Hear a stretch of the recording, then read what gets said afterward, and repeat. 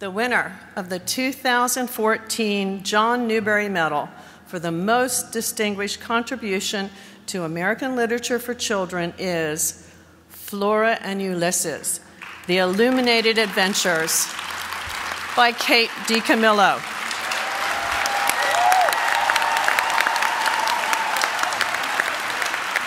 No, not yet.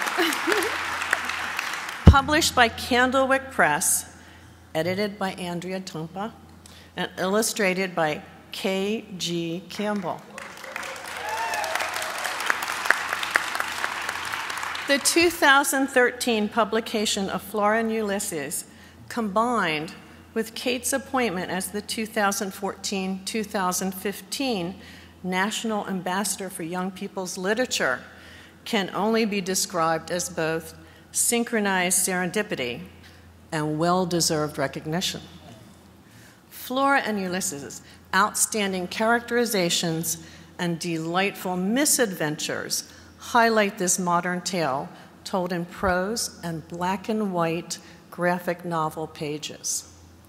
Comic book fan and natural-born cynic Flora Bell Buckman and Ulysses, a flying superhero poetry-writing squirrel, join forces to overcome Ulysses' arch-nemesis, who just happens to be Flora's mother.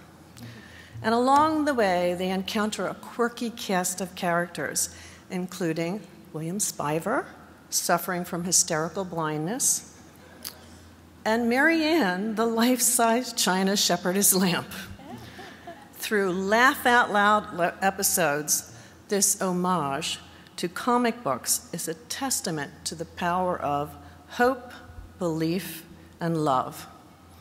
As the comic book hero, Amazing Incandesto so aptly exclaims, "Holy Bagumba!"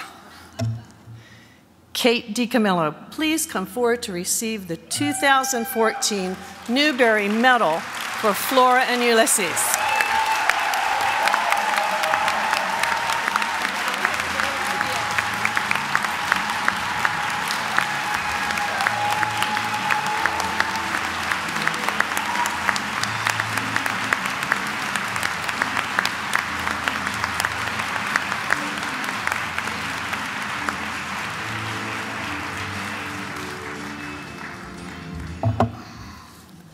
How are y'all doing? I've had lots of visits this evening from Daniel Handler, who has had one thing only to say to me: do not mess this up. It is very, very important. Do not mess this up. So I'm gonna try not to mess this up. I wrote a speech. I learned the word capacious from a William Maxwell short story entitled The Thistles in Sweden. The word appears at the very end of the story in the last line, which goes like this: "And I think that if it is true that we are all in the hand of God, what a capacious hand it must be." The Thistles in Sweden is the story of an apartment on Murray Hill, of the furniture and the china and the wallpaper and the curtains and the skylight in the apartment, and of the cat and the husband and the wife who live there, and how they are awaiting together the arrival of a child. I've read the story at least a dozen times now, and each time I get to the last line, I can feel myself lifted up with surprise and gratitude and joy. That is to say that I am made capacious, my heart is made capacious by the story. It pleases me that I learned the word from the story, and that the word also describes how the story makes me feel, open, more capable of seeing and receiving the wonders of this world. I have carried the word capacious around with me like a pebble in my pocket ever since the first time I read the Maxwell story 8 years ago. I've taken the word out and held it up to the light and admired it, and then I've put it away again. I've been saving the word for something. I didn't know what. In January of 2009, on a bitterly cold day in Minneapolis, my mother and I were walking into a building that overlooks the Mississippi River. Just as my mother stepped over the threshold of the building, she tripped and fell and landed in such a way that she was half inside and half outside. When I asked her to take my hand, she said that she couldn't. I said, "What do you mean? Here, just give me your hand and I'll help you." And she said, "I don't think so. I don't think I can do it." My mother was 86 years old. She was a champ, a fighter. She was, to use the words she so often used to describe me, a piece of work. And so it terrified me when she said, "I don't think so. I don't think I can do it." Two very large men were standing outside at the entrance to the building, and one of the men said, "It's too cold. It's too cold for her to be outside. She has to go inside." This man then took off his mittens and handed them to me and said, "Here, hold these." And he bent down and picked my mother up. He cradled her in his arms as if she were a small child. He carried her inside. And what did I do while this man carried my mother away? I stood there and stared at his mittens. The mittens were made of leather and lined with some kind of fleece, and they were the largest mittens I have ever seen in my life. They were enormous. They looked as if they belonged to a giant. I was mesmerized by the sheer size of them, their capaciousness. And so when finally I turned and followed the man and my mother inside, what was going through my head was that line from the William Maxwell story.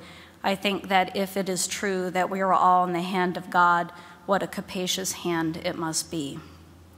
My mother was now in the capacious hands of a stranger who carried her into a coffee shop and put her on a chair.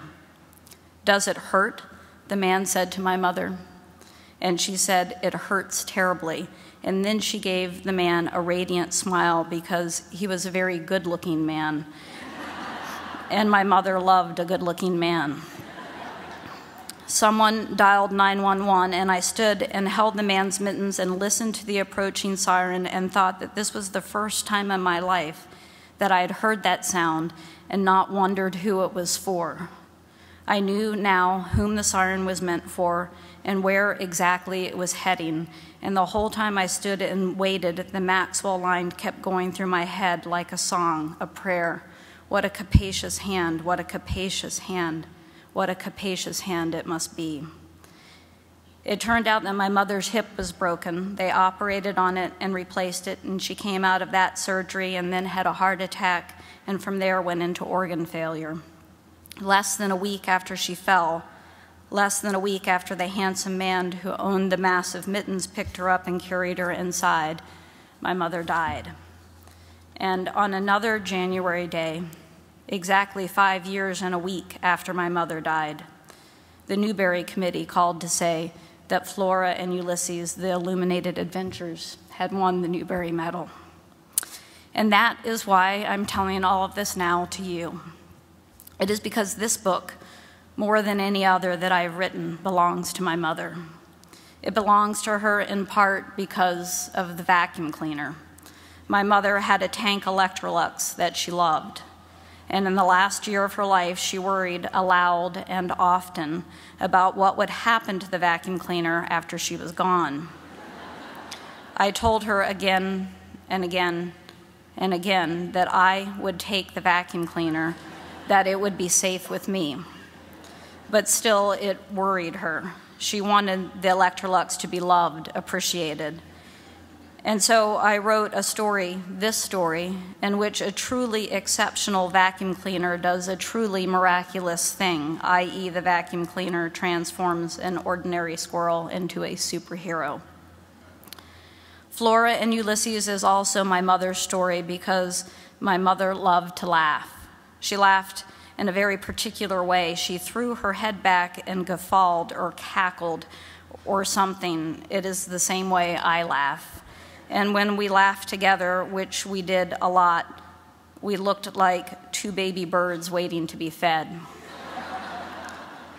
So I wrote this book thinking that maybe this, all of this, The squirrel and the vacuum cleaner and Flora and William Spiver and the evil cat and the giant donut would make my mother throw her head back and laugh. And finally, Flora and Ulysses is my mother's book because I was grieving and I wanted to excavate that grief. I wanted and needed to find my way to joy. This book led me there. Books have always led me there to joy. And my mother is the person who gave me books. She is the person who drove me to the Cooper Memorial Public Library twice a week, Wednesdays and Saturdays. She is the person who bought me books. She is the person who read to me. When I was growing up, there was a tree fort in the rain tree in our backyard.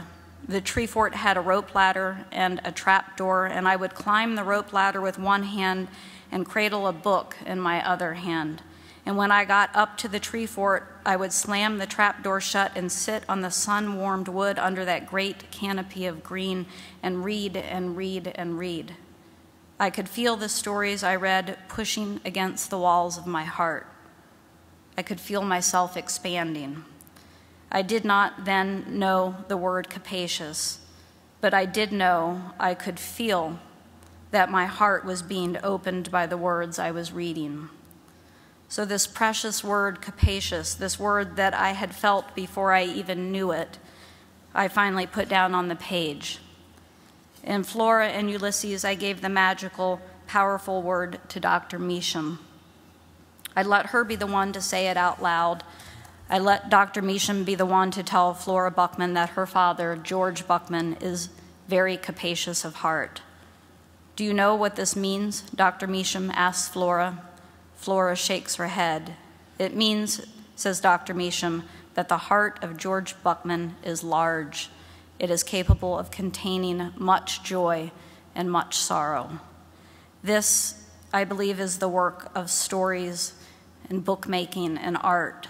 It is the work that we are all, writers, illustrators, librarians, publishers, editors, agents, booksellers, engaged in. We have been given the sacred task of making hearts large through story.